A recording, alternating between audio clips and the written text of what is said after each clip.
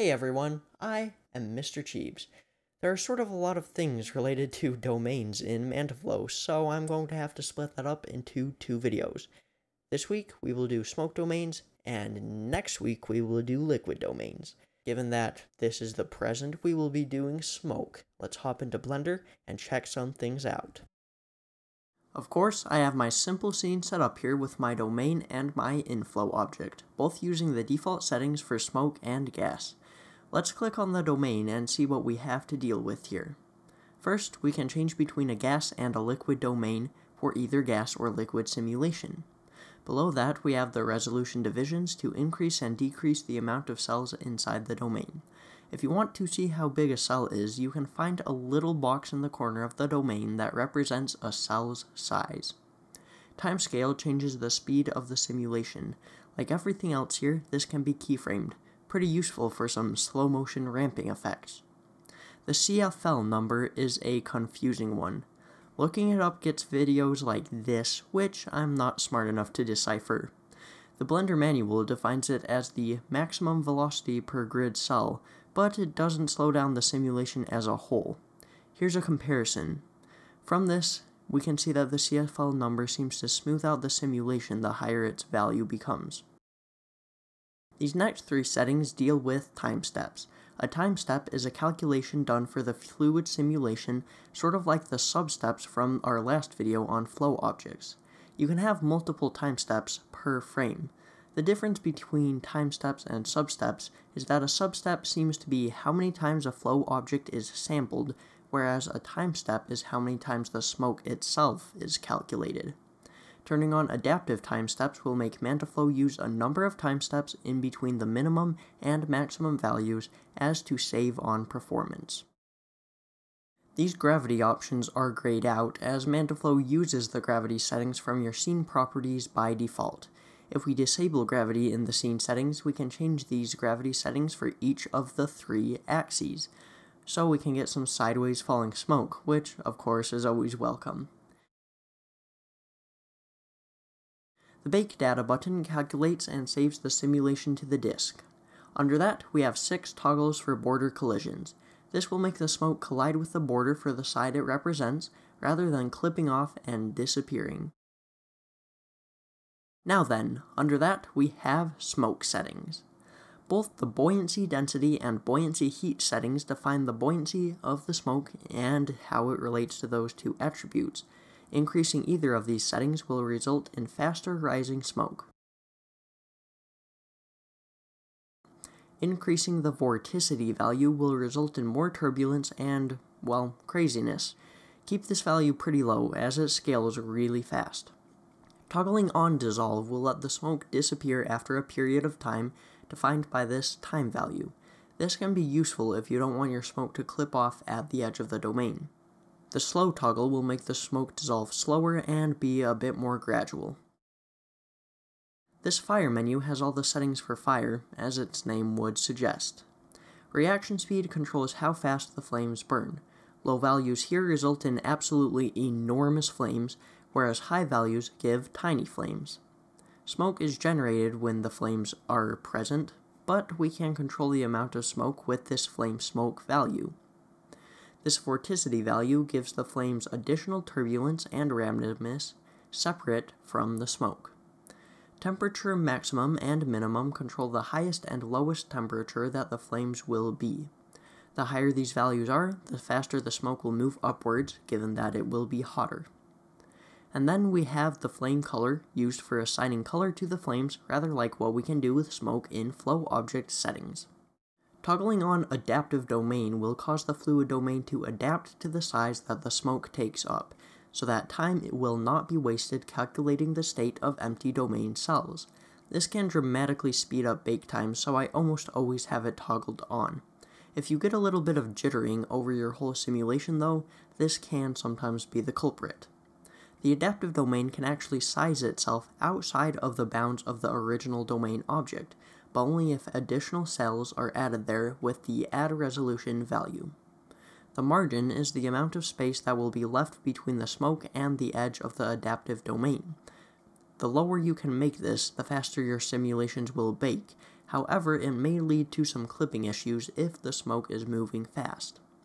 The threshold value is the value at which the adaptive domain considers a cell to be empty, so that it can be clipped from the simulation by the domain. Don't make this very high or the domain will cut off visible smoke from your simulation. Below that, we have the noise settings. Noise can be used to add additional resolution to the simulation without increasing the amount of domain cells. It only works if noise is toggled on.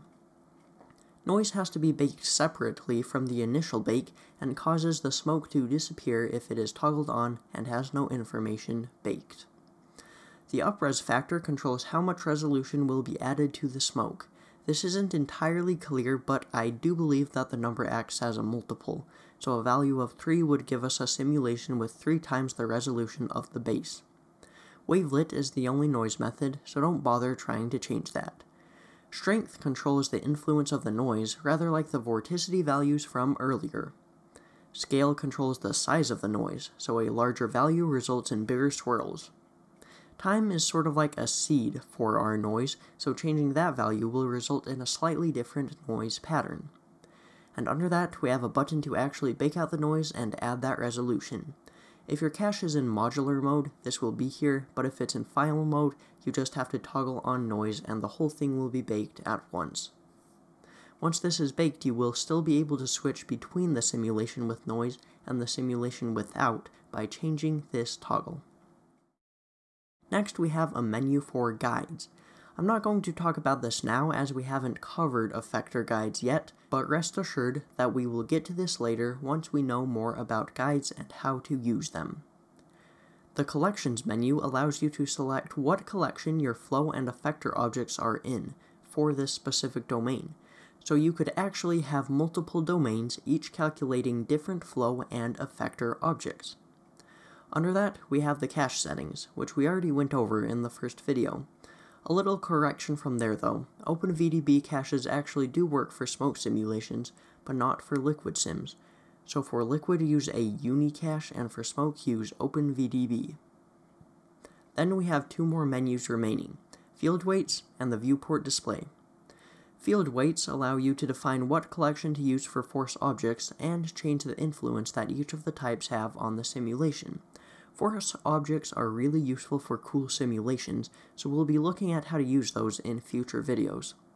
The viewport display tab gives us some settings for how the smoke will be visualized. Thickness changes the thickness of the smoke. To display smoke in a 3D space, the computer uses a technique known as slicing. I'm pretty sure this works by splitting the volume into multiple image cross-sections and then overlaying them to create the 3D visualization. The settings for slicing the simulation are right here. I'm not qualified to explain much more about how this works technically, so I'll just mostly show the difference between the settings. The slicing can be changed between view and axis. There isn't really a change between the two. If this is set to axis, then we can change the method though. Full will slice the full simulation, giving us a detailed 3D model, whereas single will give us a single slice, so we only have a single image plane representing our smoke. The axis for this image automatically changes as we move in the viewport, but we can restrict it to one axis with the axis setting. The position will move the slice from side to side, so we can have it represent somewhere in the domain that isn't the exact middle. We need to switch the slicing back to view to change the slice per voxel setting. This controls how many slices will be generated per domain cell, so the more you have, the denser and more accurate the visualization will be. The interpolation can be switched between cubic and linear. Cubic looks better, but it is a bit slower. Color mapping allows us to see the different attributes that Mantaflow generates as they apply to our simulation. We have a color ramp which we can add colors to and move around to change the way the smoke is represented. I honestly don't use this color mapping very much, but it can be somewhat useful. Debug velocity is the last thing here, which would hypothetically show the velocity of the simulation. But in Blender 2.82a, I haven't been able to get it to show anything. Blender 2.83 just barely released, and it does actually work in that version, giving us 2 different methods to see the velocity and a scale slider to control the scale. One quick thing before I end this video. If you want to have lighting show instead of having flat gray smoke, add in a light source before you bake the smoke. It actually took me a really long time to discover this, and it's super useful. The next video will of course be about fluid domains, so make sure you subscribe to the channel and like this video so that you don't miss that next one. I want to thank you all for watching, and have a great day.